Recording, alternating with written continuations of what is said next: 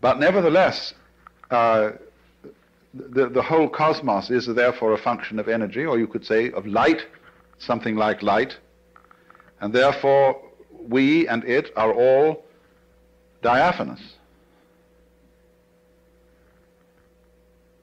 Now, it's easier to see that if you live in a medium where things aren't so dense.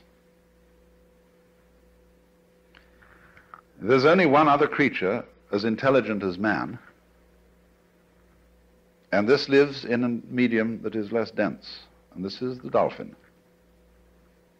The dolphin is a mammal, and many millions of years ago it seems that dolphins were living on the land.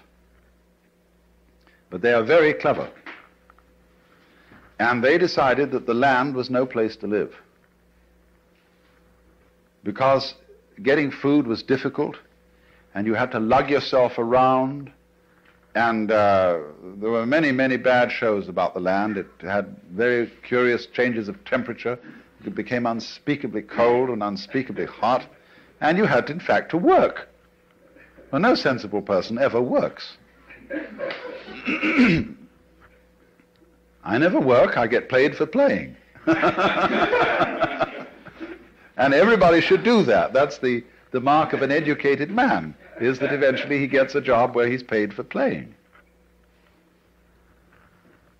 And a worker or a proletarian isn't necessarily a poor man. There are lots of poor, a poor man like, say, Selig Morgenrath or Eric Barker around here, they're not proletarians. A proletarian is a person who is fettered to the process of work. That is to say, to doing chores every day that he really doesn't like and that aren't in the least interesting in order to go on living. So the dolphins decided this is ridiculous, this land existence, and they went back to the water. And it's pretty easy to fish, you see. There are plenty of fish in the water and things to eat. As we know, the ocean is the greatest food supply in the world. And when they'd eaten a few fish or whatever they need, they decided just to have a ball.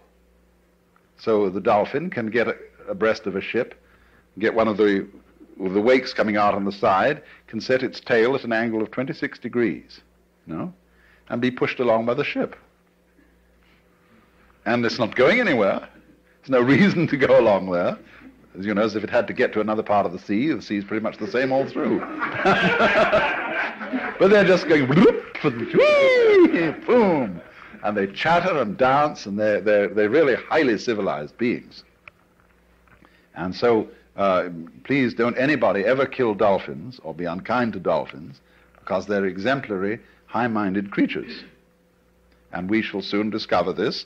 As soon as we can set up communication with them, they will tell us all about it, and we will then invent a new style of civilization based on frolic.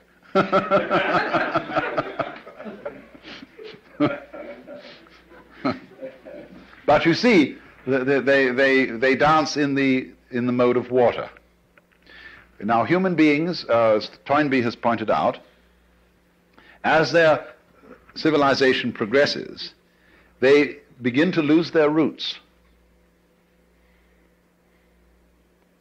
And they are less and less tied to the land. They go into the air. And what's going to happen if man develops without blowing himself to bits, if he can get over the hurdle, you see, that dangerous point, is that gradually all roads are going to disappear. And the earth will have centers of human habitation, you see, but no roads. They'll be as obsolete as railroad tracks, because everybody will fly. And once the medium of air is much more fluid than the medium of water. And as we fly, you see, on the land, your values are all values of permanence, solidity, firmness. They're architectonic in the sense of our great stone structures, pyramids and things like that. But in the air and on the water, all values are fluid. And what you have to know to be a good airman is, of course, stars. Like whitethroats and other migrating birds migrate by the stars. Imagine. But once you start relating yourself to the stars, you realize that you're living in a universe where directions are all relative. And you become a being capable of existing in non-solidity. And that's why Buckminster Fuller, believed that all techniques and really all culture came from the sea. The men who first learned to sail were the wise men. He has a fantastic idea that there were initiates, great priests who were ship's captains, and that though some of their humble seamen didn't know all the secrets, but these priests were the first people who knew that the world was round. And that gives one an entirely different theology, you see, than if you believe that the world is flat. And